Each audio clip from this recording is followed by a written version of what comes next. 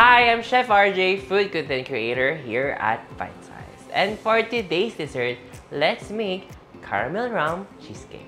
Let's start.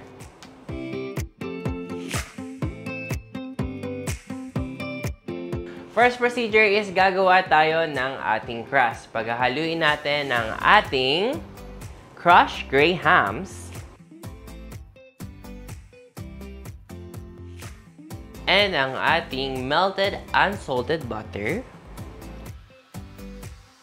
Let's mix this hanggang maging well combined.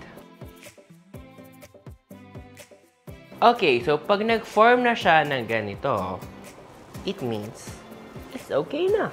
Alright, so ilalagay na natin ang ating gray ham mixture dito sa ating cake pan.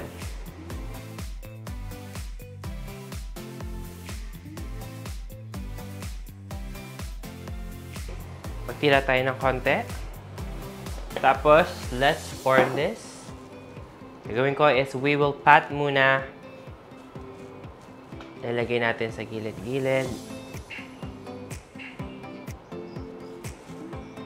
Okay, so na-form na natin ang ating crust. Ang gagawin natin is we will bake this sa ating preheated oven na 350 degrees Fahrenheit for 10 minutes.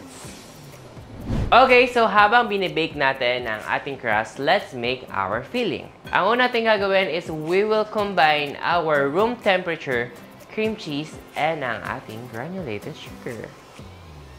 Granulated sugar. Okay, let's mix using our hand mixer.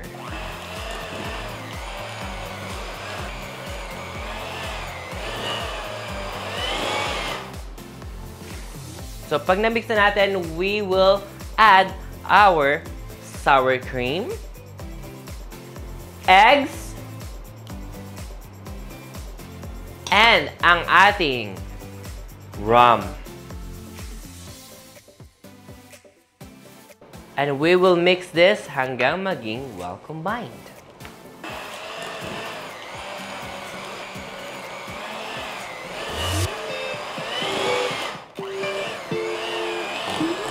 Okay, so nagawa na natin ang ating filling. Now, we will put this sa ating crust.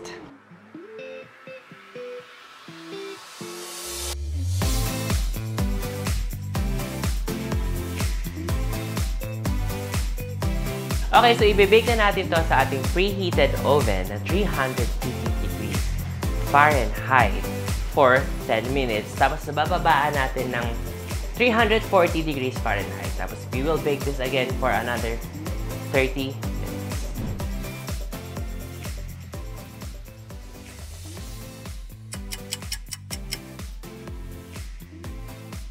Okay, so habang hinihintay natin mabake ang ating cheesecake, let's make our caramel sauce.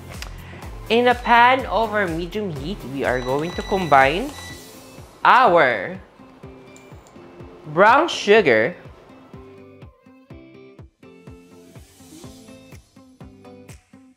ang ating unsalted room temperature butter, ang ating whipping cream,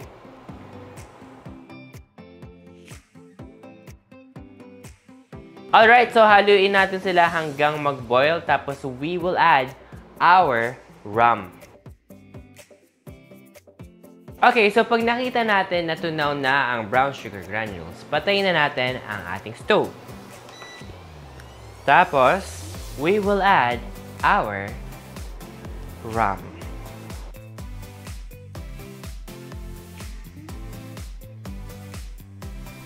Okay, so ito na ang ating cheesecake. Bago natin ilagay yung toppings natin, make sure na malamig na ang ating cheesecake. Mag-assemble na tayo ng ating cheesecake. Ang gagawin natin is maglalagay tayo ng konting caramel sauce na ginawa natin on top. Alright, so this is optional lang. Kung gusto mo siyang lagyan ng whipping cream on top, go tayo dyan. Pag ayaw mo, support pa rin kita. Now, we are going to put our whipping cream on top na very rustic. Kasi, di ba? Rustic is in today. So, lagay lang natin siya ng ganyan. Alright, so tapos na natin i-assemble ang ating caramel rum cheesecake. Let's slice it now and eat it.